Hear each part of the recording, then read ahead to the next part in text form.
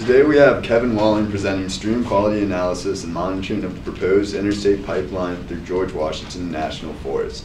Dr. Benzing is an advisor. Please give him your undivided attention and wait to ask questions at the end. Thank you. Thank you all for coming today and your interest in the proposed interstate pipeline through the George Washington National Forest.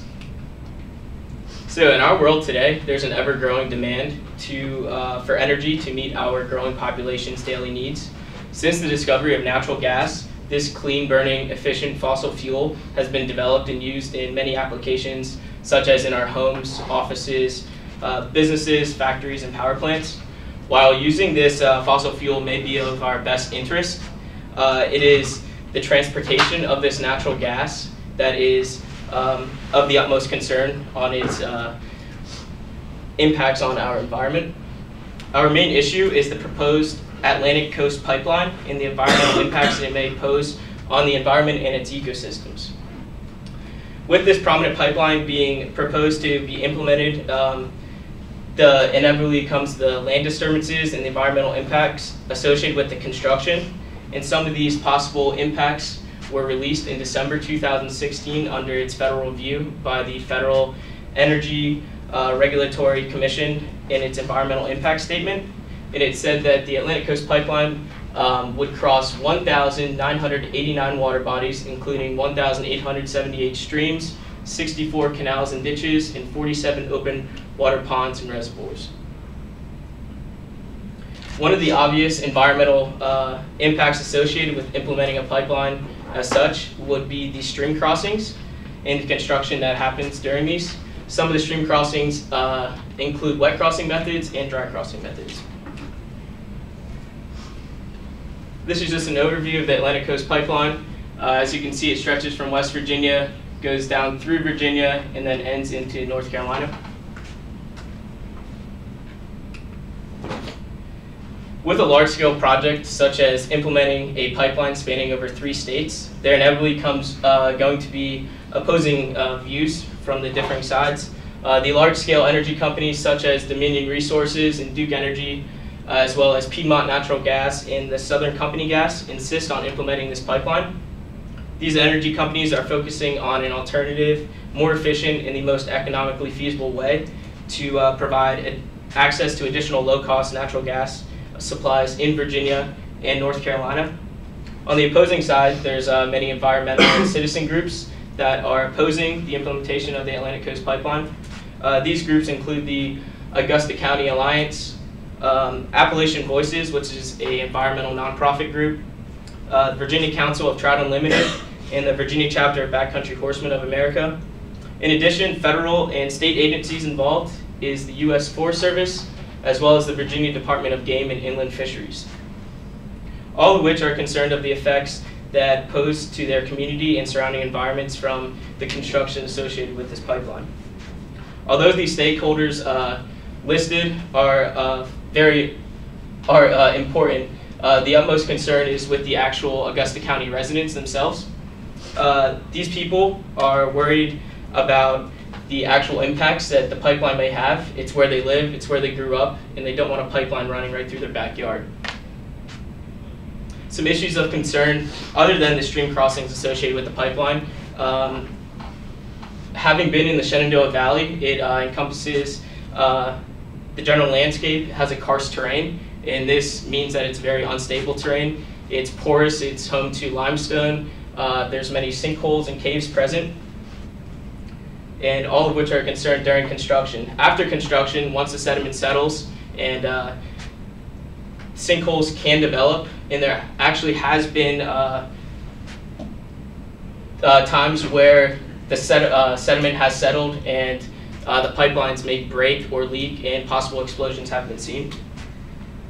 Also, just in the general landscape of the Shenandoah Valley and the Appalachian Mountain Range, steep slopes, so constructing these pipelines on these steep slopes may increase erosion, destroy habitats, and threaten native species found in the area. The overall goal of my project is to monitor and measure the water quality of 2 streams in the George Washington National Forest. In accordance to this project, I also worked with Trout Unlimited and as a volunteer water quality monitor.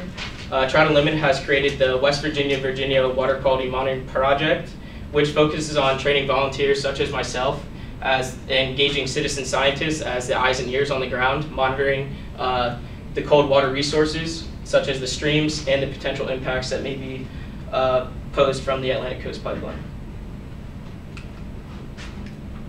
Monitoring site locations. Through the Trout Unlimited's Water Quality Monitoring Project, I attended a training program.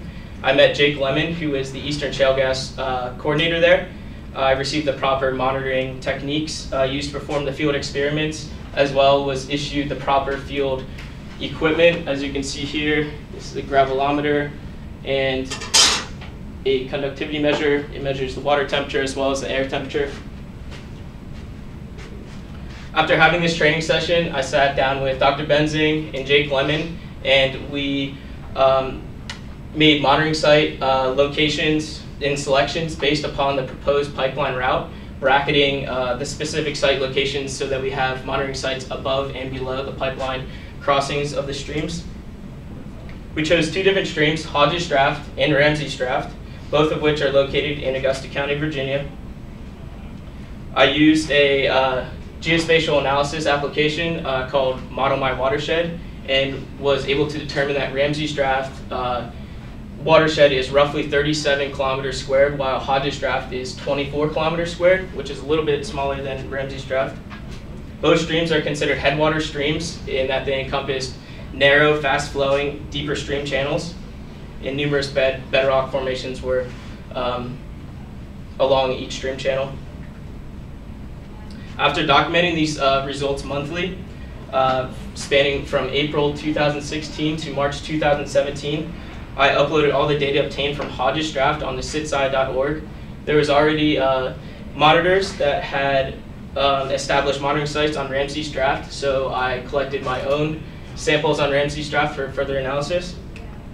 As for sitsi.org, this is a national database that is used by Trout Unlimited and allows citizen scientists such as volunteer monitors to upload all their data. This then allowed Trout Unlimited to collectively analyze and collect all the data from the various monitors in the area. As you can see, it's a lot larger project than just mine. Currently they have 143 members, 441 different monitoring site locations, and has received over 26,000 measurements to date. It also has different forums for resources to use, maps, analysis. Using Google Earth, I was able to depict the 3 monitoring sites, 3 on Hodges Draft and 3 on Ramsey's Draft of my 2 streams that I've chosen. As you can see, these are adjacent watersheds located near West Augusta, Virginia, and they both flow to the Calf Pasture River. Hodges Draft flows from the first monitoring site to the second to the third, and Ramsey's Draft flows from the third monitoring site to the second to the first. As you can see down in the rectangle at the bottom, this is the third monitoring site located on Hodges Draft, which will be of further importance in the next slide. This is the proposed pipeline crossing, and this is crossing just above the third monitoring site on Hodges Draft. Hodges Draft runs right down through here, as you can see. The road crosses right about here, and that's where the monitoring site is. The yellow lines depicted is the corridor that the proposed pipeline route is supposed to take.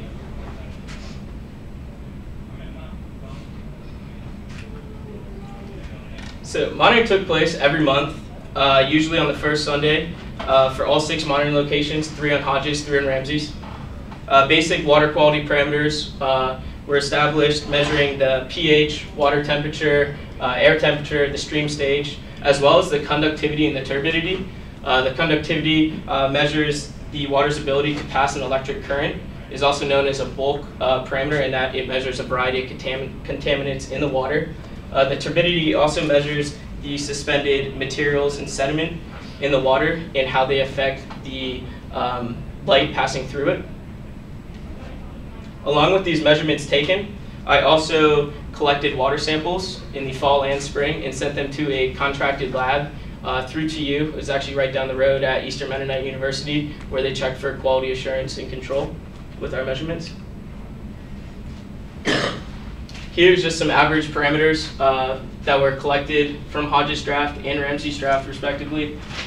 As you can see, the conductivity measurements for Ramsey's draft was a little bit lower than measured on Hodges draft, and this was due to the watershed size and the ability that Ramsey's draft had more water in its stream channel to dilute the concentrations.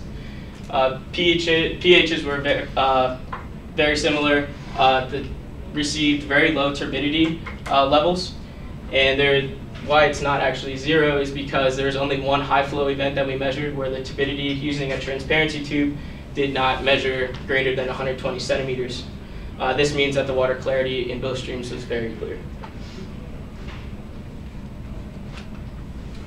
So in a way to characterize the stream bed composition, I also conducted a pebble count using the gravelometer at each monitoring site on Hodges draft and one on Ramsey's draft. The composition and size of particles in the stream bed influences many aspects correlated to the stream, such as channel formation, erosion rates, sediment supply, and aquatic habitat. Using a gravelometer and a tape measure, as you can see, I measured out a 100-foot span at each monitoring site. And this depiction kind of depicts there's 10 different transects over the 100-foot span, and I measured 10 different particles at each transect, totaling 100 particles at each monitoring site.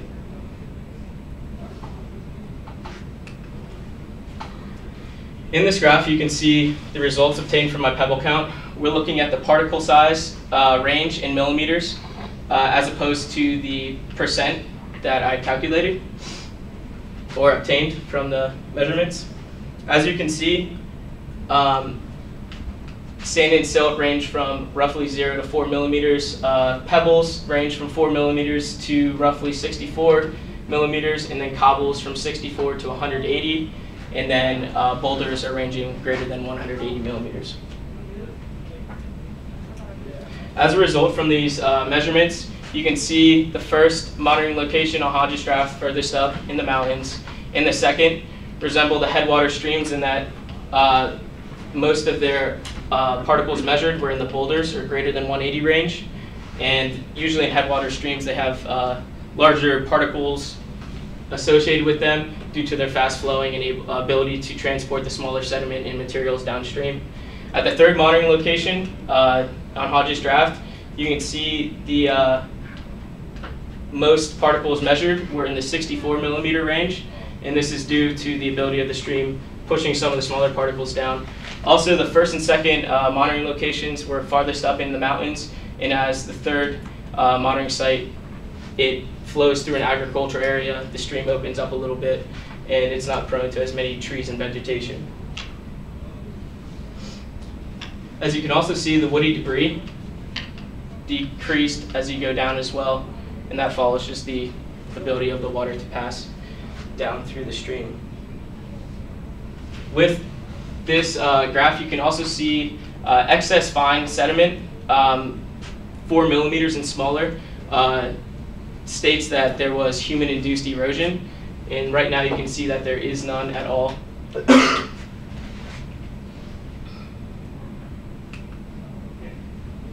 And here depicted is the conductivity levels measured over the year span. I established 2 monitoring sites, one on the impacted stream and one on the control stream. Overall, the conductivity levels followed a similar trend as opposed to time and seasonal changes. As you can see, low flow events, we did see a change in the conductivity levels during the fall, and this was due to low flow events as well as leaf and litter decomposition in the streams found. And as you can see, this data was before the impact occurred, which I would be measuring the baseline data of the before.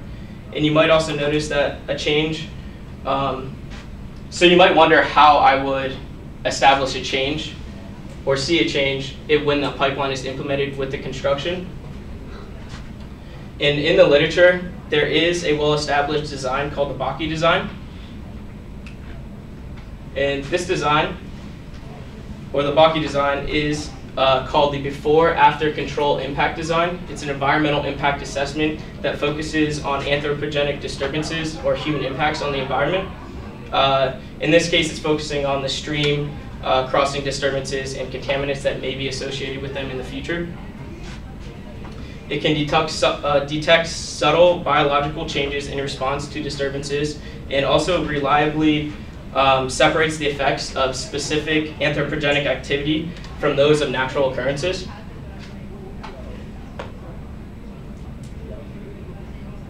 For this specific design, it measures the constant difference between the impact and control stream in before and after period. It compares that constant difference that was seen between the control and impact stream and relates it to the after period. As you can see here, there's a constant difference. Here's the impact stream, here's the control stream, this is before and after. And it measures the constant difference that is measured in between this distance right here as opposed to a change that may be seen in the after period.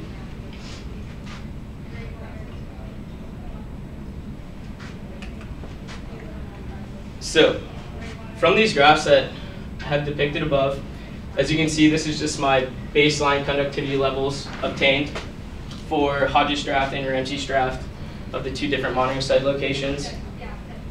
Both streams follow similar trends as opposed to seasonal changes and natural occurrences, but they did not follow the same constant difference throughout the whole year span.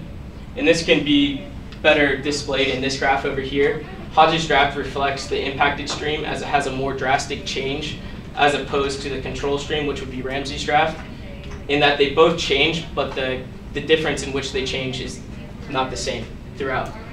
And that leads me down to the average abundance versus the difference. And here I took the average conductivity level between both streams and averaged them together and compared them to the difference in between both streams. Here you can see that the trend is forming here and is present. And this is a problem when identifying environmental impacts using the BASI design because this trending formation is an indication of the constant change. So in order to reduce this trend, I performed a transformation on the data. And this transformation on the data limits the various physical and natural factors affecting both streams. So you can see this transformation on the data in the average log abundance graph. And as you can see, this transformation put the data in a scale that it's not drastically affected by the natural factors that are present in the world today. And the trend actually leveled out a little bit and the slope decreased. And so when using the BASI design, if you were to see an impact in the future, the impact would be seen as the trend line would be increasing or decreasing, and there would be a change in the slope present. And that's how you can detect if there is a change due to construction during the in-stream crossings. So for some concluding remarks, overall from my analysis, results, and findings, I can conclude that Ramsey's draft and Hodges draft encompass a healthy stream water quality. From the pebble counts conducted, these reflected my turbidity measurements that I measured as well, in a sense that the particles measured were larger, and with the turbidity measurements taken were very low, which had a very high water clarity, which allowed the smaller sediment to be passed downstream. As for the conductivity measurements, both streams followed seasonal changes as well as natural occurrences such as precipitation events and mimicked each other pretty well. But most importantly, the baseline for Hodges draft and Ramsey's draft stream quality data was recorded and documented. And this can be used for my project and the futuring of this project, as well as for Hodges draft data was uploaded and collected for Trout Unlimited's West Virginia water quality monitoring project, which can be used in future analysis of their larger scale project. Some recommendations that I have for the future of this project: just make sure that the accurate results are obtained, are necessary for the larger project that is being encompassed through the Trout Unlimited program. allow for proper calibration.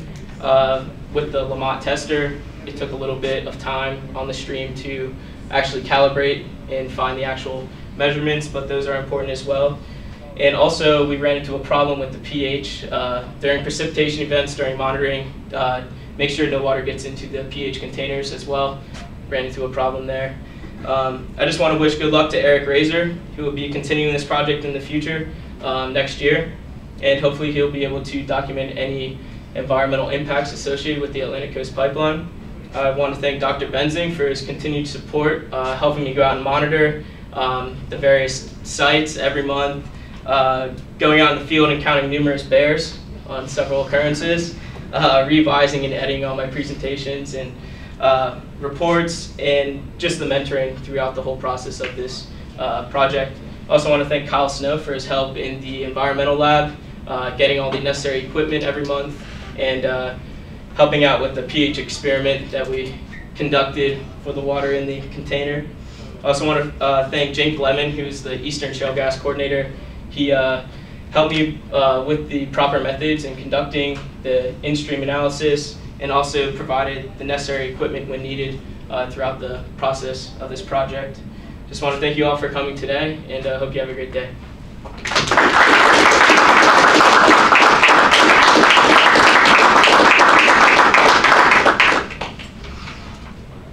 Any questions?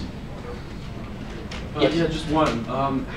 What's the difference between a wet crossing and a dry crossing for when they install pipes? Yeah, there's several different methods used. Yeah, or maybe just like an overall general explanation between the two. Yeah, a dry crossing method would be where you cross where the stream bed is dry, and a wet crossing method is where you would, there's different methods like a flume and all that kind of stuff, where you block off one side and let the stream wrap around, and then once you establish that section of the stream, then you block off the other side and have the stream run. So dry crossing methods are preferred because it's not as much erosion going into the water, increasing sediment deposition. Thank you.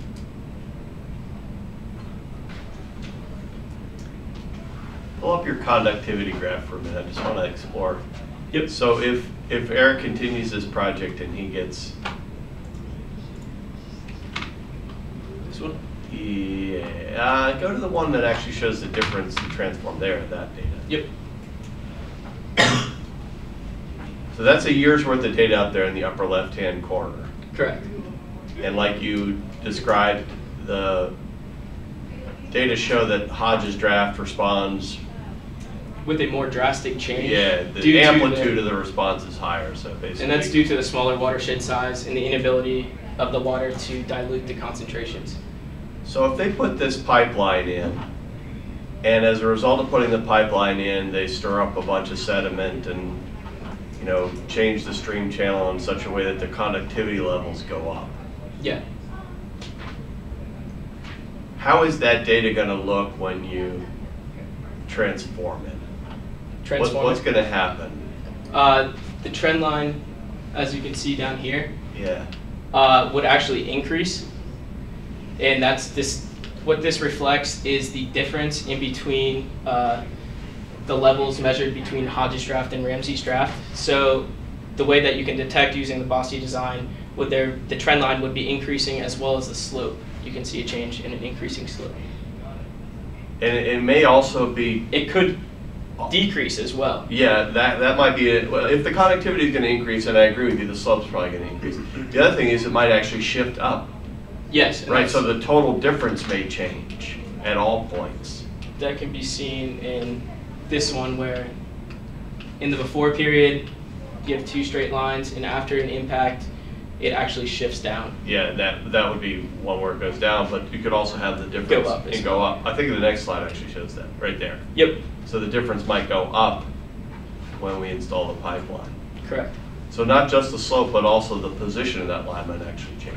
Make a drastic jump as well. Does that make sense, Eric? Any other questions? Yep. Given your findings, are you at all concerned about the continuation of the construction of the pipeline? It is proposed right now, so it hasn't. No ground has been broken yet. Definitely with the stream crossings, it's going to cross 1,900 water bodies over its 564-mile course during construction. So yeah, there definitely is going to be some impacts associated with the stream crossings, because they have to cross the stream somehow. So it's definitely going to increase the sediment deposition downstream. It may change the aquatic habitats that are associated within the brook trout, which were present in both streams. So definitely will have an effect.